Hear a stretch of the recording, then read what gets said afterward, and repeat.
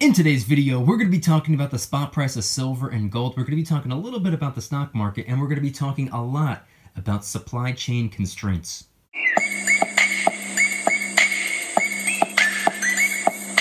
What's going on, everybody? Welcome back to another video. Hope you're doing well, feeling great, and enjoying freedom. It's a great day to have a great day. Today, I wanted to talk about the spot price of silver climbing back up above the $22 an ounce mark, premium excluded, but we also have to talk about supply chain issues potentially getting worse in early 2022. We're going to get into it really quick. Just in case you're new, make sure to subscribe for daily videos, subscribe to my second channel for weekly videos, get yourself some DYDSS merchandise to help support the channel. Got the limited edition Christmas line helping raise a little bit of funds and awareness for St. Jude Children's Research Hospital, only available until Christmas. And of course, make sure to go and get your 2 free stocks by downloading Webull and funding your account. For every 3 friends you refer, you get a spin on the spin wheel where you're guaranteed a free share of Apple with the chance of getting 2, 3, 5, 7, maybe even 10 free shares of Apple. And until Thursday, for every friend that you refer, they're going to give you 6 free random bonus stocks. Webull link in the description. So today is Tuesday, December 21st, 2021. The spot price of silver, as I'm filming the video, is $22.54. It's up 28 cents, or up 1.26%. Pretty green day for silver. Gold is currently $17.93.60, up $2.30, or up 0.13%. Very mild green day for gold. And of course, the gold to silver ratio is in the 79 to 80 to 1 range. But again, that's as I'm filming the video, not as I'm editing, posting, or as you're watching. So head on down to the comments and let me know the date and time you're viewing the video and what the current spot price is for you. I'm always curious. So today, we have quite a bit to talk about. And first things first, we are going to be talking quite a bit about silver and gold. But before we can even get into the money, I think we need to also talk about the currency. Over the weekend, we learned that 46 has a big, important, urgent announcement that was somehow able to wait until today. At the time I'm recording the video, the announcement has not yet been made, but the markets freaked out yesterday. I went into full detail in yesterday's video, and I highly recommend you go and watch that video before the announcement is made, which is likely to be tonight. It's very important. Please go watch that video. But in addition to that, I think it's also important that we speak about some of the possible supply chain issues we may be seeing in early 2022, on top of the supply chain issues we're currently seeing today.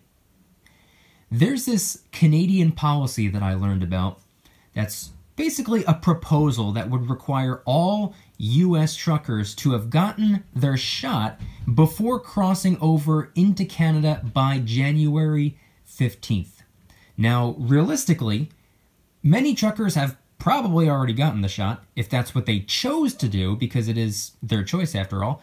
But as for the ones that have not gotten the shot, maybe they'll get it, maybe they won't. Again, it's 100% their choice, but let's be fair. I think after nearly a full year of access to shots, those who still haven't gotten it, it's probably safe to say that they've chosen not to get it at all. Again, that's their choice. But let's not get hung up on the shots here, because that's not what the video is about. The reason I bring this up is because we have seen a lot of people quit their jobs and a lot of people get fired from their jobs over this issue, and it's caused a lot of problems in a lot of different fields.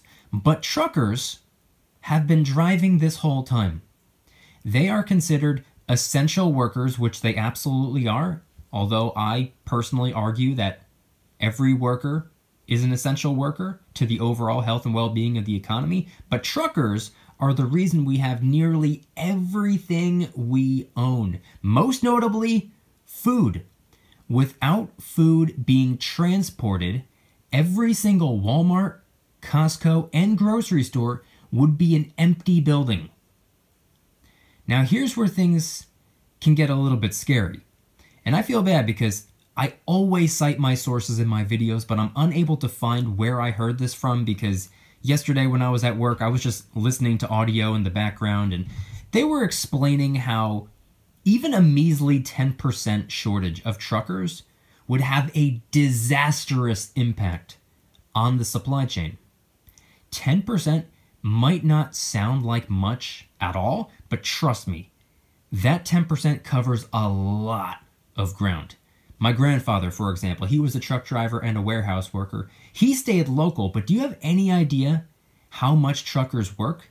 They literally live on the road. They have beds inside their trucks. They drive all over the country. They drive into other countries. Some of them are only home 2 or 3 days a month. Imagine cutting off 10% of them. Just 10%. That would be a detriment. And speaking of supply chain issues, I know it's not American news, but I found this pretty interesting. McDonald's in Japan is now only selling small fries due to supply chain bottlenecks. Japan gets a majority of their potatoes from North America, and with the supply chain issues we have going on over here, it's affecting them over there. Not to mention, the flooded Vancouver port caused even more of a squeeze. I know Japanese McDonald's may not matter to you. I bring them up only to paint a picture. If current supply chain constraints are leading to a potato shortage in Japan, imagine what type of an impact it would have on us, not to mention the rest of the world, if we cut off truckers by any percent. Not good. And somewhat moving away from supply chain issues, although not entirely, it leads me to a precious metals related supply chain question. It just makes me wonder, how big of an impact something like this could have on the transportation of silver and gold? Sure, a lot is mined right here, but a lot is mined in places like Canada and Mexico, for example. And when I say this, I'm not just talking about, oh no, we're not going to be able to stack Maple Leafs and Libertads. I'm talking about the transportation of silver and gold for how they're really used. We all know by now, or at least we should, that precious metals are incredible conductors of both heat and electricity. They're used in jewelry, they're used in batteries, they're used in medicine, they're used in cars, they're used in electronics like microchips, for example. Not to mention, friendly reminder, we already have a chip shortage. If precious metal transportation begins slowing down, spot price might start getting a little bit wacky. Something to think about. But now, moving away from supply chain issues, let's now get fully into the silver and the gold. The precious metals are actually having a really good day today. Silver's up over 1.25%, gold is up as well, and surprisingly, the entire stock market is up too. At the time I'm filming the video, 46 has yet to make the big important announcement that we all had to wait multiple days for. We still don't know exactly what that's all about, so I'm surprised the markets aren't still panicking over all of the uncertainty, kind of like what we saw yesterday where everything was down almost 2%. For example, today, the S&P 500 is up 0.48%, the Dow Jones is up 0.82%, the Nasdaq is up 0.38%. Pretty strong day for the stock market. And really quick, speaking of the stock market, make sure to go and get your 2 free stocks by downloading Webull and funding your account. Tell 3 friends about it to win 1 to 10 free shares of Apple. And for every friend that you tell about Webull until Thursday, time's running out, they will give you 6 free random bonus stocks for each friend you refer. That's all you have to do. Just tell a friend about it. Webull link in the description. But now, back to silver and gold. Spot price is up today, as we can see, especially for silver. In fact, with all of the craziness going on right now, I wouldn't be a bit surprised if this continues to be the trend for essentially the rest of the year, at least. Ideally, I'd rather that not be the case because I love the red days. But let's be honest. Am I really going to be making it to the coin shop this week? Probably not, unfortunately. Christmas is this weekend as well, and next week is the last week of the entire year. Maybe I can get there at some point then, but the year is pretty much done. I got some silver this month already. Not sure if I'm willing to break my back to get a little bit more during the holiday chaos, especially with silver being in the green right now, but we'll see. And then as for gold, I decided last month that I won't be getting any more gold until January. I got 3 new pieces of gold in November, so I pretty much clocked out on gold until January. Everyone in the Precious Metals VIP Club was invited to the live unboxing of that gold, by the way, and I even made a whole separate video about it, which is in the VIP Club. Link in the description if you want to become a VIP Club member. But I'm clocked out right now, at least when it comes to gold.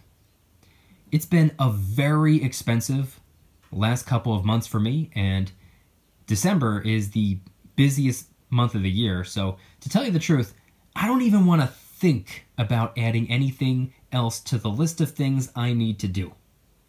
Even if it's as minuscule as a quick drive to the local coin shop, I want nothing else added to the list. Plus, I got a little bit of silver already. I'm likely to hold off until January, which I think is perfectly fine. It's only, a week and a half away? But my next couple pickups are likely going to be the same as what I've been saying, unless, of course, some opportunity to get something else pops up. If I'm able to get a really good deal, or if I'm able to find a discount on something that I wasn't exactly planning on getting, if something that just isn't really on my radar at the moment presents itself to me, then sure. I'm not closed-minded, and I've never been one to say no to an opportunity. But what's on my radar right now, when it comes to silver, 90% and 90% only. That's really all I care about at the moment. I don't care about other types of coins, rounds, or bars at this point in time. And by the way, everything you see on screen right here, let me just quickly run through it because I want to talk about different types of tubes and ways you can store your silver and gold. Up there at the top, we have a bunch of generic silver rounds. A couple of these have been my double upload December bonus videos just a couple of days ago. I reviewed a couple of these. I have some more reviews coming out over the next couple of days. But a bunch of generic silver rounds. This one, for example, honest value never fails. These generic silver rounds should probably be kept in generic tubes. Simple little tubes, inexpensive, cheap tubes. Like these, for example. You can get a 10-pack for probably about $10, maybe even a little bit less. I'll leave the link in the description. I always leave resources in the description. These are just cheap little tubes. They're not really anything of high quality. In fact, if you drop one full of silver, it'll likely crack. So just make sure not to drop it. And you're also going to probably want to tape it shut because when you have 20 ounces of silver in here, not to say that it's very heavy, but if you pick it up by the cap, boom, it'll pop right off and then your rounds will go spilling everywhere. So if you're going to get these and fill them up with generic silver rounds, make sure to tape them shut. As for the gold coins you see on screen, and it also goes for silver coins as well, really anything that goes inside of an airtight capsule like these right here, they go into airtight tubes. Now you can get a couple of different sizes, you can get a lot of different sizes. If you need any airtight tubes and capsules, I will also leave these in the description. I personally would not use airtights for anything that isn't of real significance. If it's just generic rounds or simple little American Eagles or Maple Leafs or anything like that, I wouldn't worry too much about capsulating them. I have in the past. It was just a rookie mistake because I was under the impression that you should probably capsulate everything to keep it protected. You can if you want to, but airtight tubes and capsules are a little bit more expensive. Not to mention, it takes up a little bit more room because for every coin you put in an airtight capsule, it pretty much doubles the size. So an airtight tube is roughly twice as tall as a mint tube, and they both hold 20 ounces of silver. Just something to take into consideration. Airtights are absolutely fantastic for collectible pieces or higher premium coins, or even something that's not a high premium coin that just has, I guess, more sentimental value to you for whatever reason. It just helps keep them a little bit more protected. So if you need any airtights, link in the description. And then finally, when it comes to coins that don't need to be put in airtights, just put them in mint tubes. They're only a couple of bucks. You can fill them up on your own, or you can just order 20 Silver Eagles or 25 Maple Leafs. The different tubes hold different amounts. But if you order the maximum amount, usually they'll come with a mint tube. But just in case they don't, or just in case you order less than 20 at a time, you can go and get yourself a mint tube. Once again, the link will be in the description. Now moving back into some of my plans for silver and gold. Of course, when it comes to 90%, or should I say when it comes to silver, I'm pretty much only going after 90%. But when you break it down even further, when it comes to the 90%, I'm really just primarily going after Washington quarters. That's really what's on my radar right now. They're the cheapest possible silver you can get at my local coin shop at least. And at the moment, that's just what I plan on sticking to. When it comes to gold, on the other hand, I have a couple of pieces that I want to get. At the end of the day, my number one priority when it comes to gold is just to simply get more gold. So I'm not going to go after anything overly specific, even though my next couple of pickups are probably specifically going to be a 2021 or a 2022 quarter-ounce gold Britannia. I love those things. I've always loved the Britannia, and with the new security feature that was implemented in 2021, complete game changer. It's now one of my favorite gold coins of all time because of that security feature. It really raised the bar for me. I love that coin, and I definitely want to get one. I have one right here in the 10th ounce denomination. I don't have a quarter ounce one, but that's probably going to be one of my next gold coins. In addition to that, to be honest, probably before that, I want to get myself a quarter ounce gold maple leaf. Again, that's a coin that I do not have. I have a 10th ounce though. I actually have a couple. I have a 10th ounce gold maple leaf right here. I don't have any quarter ounce maple leafs. I have a quarter ounce Philharmonic right here. And if you ask me, I think quarter ounce gold coins are almost like the happy medium in a way. Of course, you can save quite a bit on the premium by going after larger denominations. Same goes for silver, by the way. A 1 ounce silver bar usually ends up being a little bit more if you get 10 of them than it would be if you were to just get a 10 ounce silver bar. It's like going to the wholesale club in a way. The larger the denomination, the cheaper it usually gets. But I love the quarter ounce denomination. I love this size piece of gold. This right here is almost like holding on to a 10 ounce silver bar, because I always said that these 10 ounce silver bars, they feel really good in the hand. They feel really good to hold on to. It just really makes you feel like you're holding on to something of real value. Of course, any amount of silver makes you feel that way, but when you have a 10 ounce bar in your hand, like, you actually feel the weight. Like, you can just tell. I don't know. It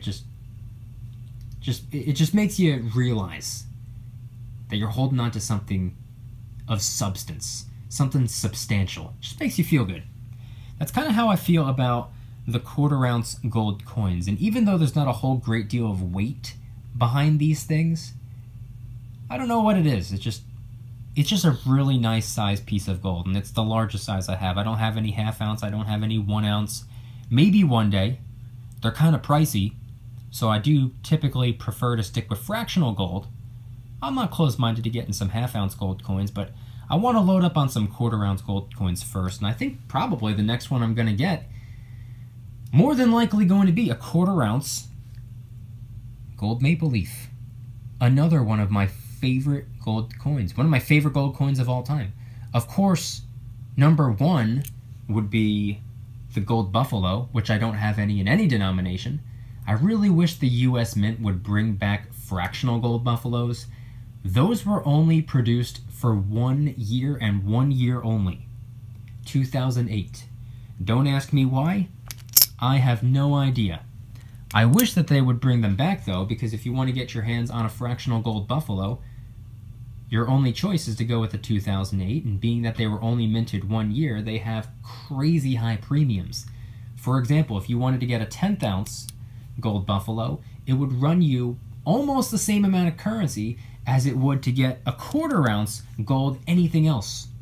And then if you raise the bar and go for a 1/4 ounce gold buffalo, it would cost you almost as much as getting a 1/2 ounce gold anything else. And God forbid you want to get a 1/2 ounce gold buffalo, they're costing almost as much as a 1 ounce gold coin, in which case you might as well just go with a 1 ounce gold buffalo at that point. So unfortunately, my favorite gold coin is out of the question right now, and I could very easily go for a 1 troy ounce gold buffalo. Very low premiums on those. In fact, those are a good example of one of the cheaper 1 ounce gold coins that you can get. Although I'm personally not able to or willing to pack $2,000 into one piece of metal. If I had $2,000 in my pocket right here, right now, sure, I might be able to do that, but I wouldn't be willing to do that. I would rather put $500 roughly into 4 different 1/4 ounce gold coins, or 10 different 10th ounce gold coins, or even 2 different 1/2 ounce gold coins. I just personally strongly prefer fractional gold. If the premiums were the same, I would still go for fractional. And with the premiums being a little bit higher on fractional, I still prefer fractional because I consider them to be probably a whole lot more practical or easier to liquidate. Not to say that a 1 ounce gold coin is hard to get rid of if you need to, but I might not need to get rid of that whole 1 ounce of gold. I might only need $200-300, in which case, why would I get rid of a whole $2,000 piece of gold, $2,000 piece of gold? That's just the way I see it. It's just easier to liquidate, and if need be, I can part ways with a smaller amount of gold if I don't need such a large amount of cash. But knock on wood, God forbid I'm ever in a situation where I need to part ways with my silver and gold anyway. That's not why I'm stacking them. I'm not stacking them so that I can get rid of them when I need cash. But in an emergency situation, it's nice to know that I'm able to. It's nice to know that I've taken care of my silver and gold for just about 4 years now, and if anything were to ever go wrong, it's, I sleep pretty well at night knowing my silver and gold are there for me if I need them. But like I said before, I think I'm clocking out for the rest of the year, which is only like 10 more days, so it's not really all that serious. I'm likely going to be holding off until January, but I'm curious to know if you can head on down to the comments and preferably leave me 2 different comments. Number 1, what are your thoughts on the current supply chain issue? And do you think it's likely going to get worse moving into 2022? And then 2, the second comment, what are your next pickups going to be when it comes to the precious metals? And if anybody's interested in joining the Precious Metals VIP Club, it's where I can do things on my own terms, not on YouTube's terms, my terms. I'm hosting privately held live streams. They're smaller and easier to manage. I'm posting exclusive VIP-only adventure vlogs. I also do giveaways, discounts, personalized promo codes, shoutouts, deal alerts when silver and gold is on sale on a variety of different websites. And of course, you can watch all of my videos early and commercial free. Come join the Precious Metals VIP Club. It'll be the first link in the description. You're invited. I'd be happy to have you. If you guys liked today's video, please hit that like button like Tyron Woodley hit the canvas on Saturday night. Make sure to subscribe if you're new. Brand new videos every single day, 365 days a year. Also subscribe to my second channel, which is my backup channel, for exclusive weekly content. Bunch of brand new videos over there. Go check them out. The link will be in the description. And if you want to help support the channel in the biggest possible way, please consider getting yourself some DYDSS merchandise. Of course, we have a ton of different designs. We have t-shirts, hoodies, stickers, and coffee mugs. But until Christmas, you only have until Saturday, we got the DYDSS Christmas line. It's helping us raise a little bit of funds and awareness for St. Jude Children's Research Hospital. It's for a good cause. It's helping children with cancer. Any and all merchandise can be found by clicking the first link in the description section down below. Thank you in advance. It's more than appreciated. And also make sure to go and get your 2 free stocks by downloading Webull and funding your account. For every 3 friends you refer before the end of the month, you're going to get a spin on the Webull wheel where you're guaranteed a free share of Apple, and you have the chance of winning 2, 3, 5, 7, maybe even 10 free shares of Apple, each worth about $170 right now. And like I said, that's for every 3 friends you get a spin. If you refer 6, you get 2 spins. If you refer 9, you get 3, so on and so forth. And of course, until Thursday, this promo ends on the 23rd. For every friend you refer, they're going to give you 6 free random bonus stocks for every friend that you tell about Webull. Time's running out. Don't pass up on an opportunity. Webull link in the description. And I want you guys to head on down to the comments and let me know once again, what are your thoughts on everything shared in today's video? Of course, when it comes to supply chain constraints, when it comes to supply chain issues, when it comes to food being transported or supplies or equipment or tools or whatever the case may be, items, goods being transported, and with there being supply chain bottlenecks right now, are you expecting things to get worse moving into early 2022? I'm talking about the first quarter of 22. I'm not talking about a year from now, 5 years from now. I'm talking about over the next 90 days. Are you expecting supply chain issues to worsen? And of course, if you can leave a secondary comment, letting me know your thoughts on the silver and gold right now. How do you feel about the spot price being in the green today? In fact, let me know what the current spot price is for you as you're watching the video, because who knows, for all I know, the spot price could be back in the red by the time this video comes out. So let me know your thoughts on the precious metals, and let me know what your next couple of pickups are likely going to be. Head on down to the comments and let me know anything and everything related to today's video topic. Thank you guys so much for watching. I'll see you tomorrow, and remember, don't you dare stop smiling. Peace.